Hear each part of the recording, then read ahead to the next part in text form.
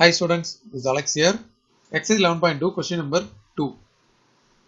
Subdivision 1. இப்போ integrate sin 3x dx அப்படின்னு கொடுத்திருக்காங்க. ஓகே. இப்போ இதோட x coefficient பாத்தீங்கன்னா 3 இருக்கு.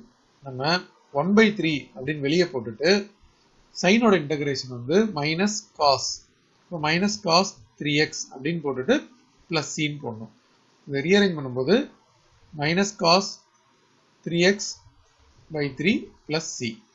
This is the first subdivision. The second subdivision, integration of cos 5 minus 11x dx அப்படின்னு கொடுத்திருக்காங்க. இதோட x coefficient minus 11.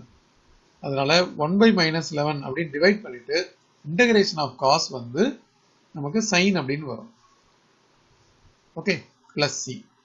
இங்க நான் basic differentiation formula எழுதி காட்டுறேன்.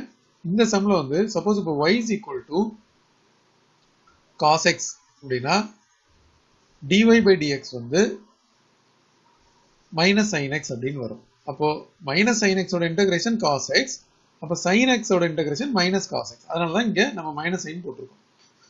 அதே மாதிரி இங்க வந்து suppose இப்போ y is equal to sin x அப்படின்னா dy by dx வந்து cos x. அப்போ cos x ஓட integration sin x. So cos x வந்து sin x னு போட்டோம். பட் இந்த ப்ராப்ளத்துல x ஓட கோஎஃபிஷியன்ட் இருக்கனால கீழே டிவைட் பண்ணிருக்கோம். இப்போ அடுத்தது third subdivision, integration of cosecant square 5x minus 7. இப்போ differentiation formula பாருங்க. Suppose இப்போ y is equal to cot x அப்படின்னா இதோட differentiation dy by dx வந்து minus cosecant square x. அப்போ இதோட integration cot x. இப்போ நமக்கு இங்க கோஎஃபிஷியன்ட் வந்து 5x இருக்கு இல்லையா, அப்போ 5.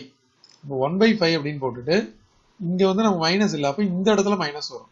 So minus cot 5x minus 7 plus c அப்படின்னு போடணும்.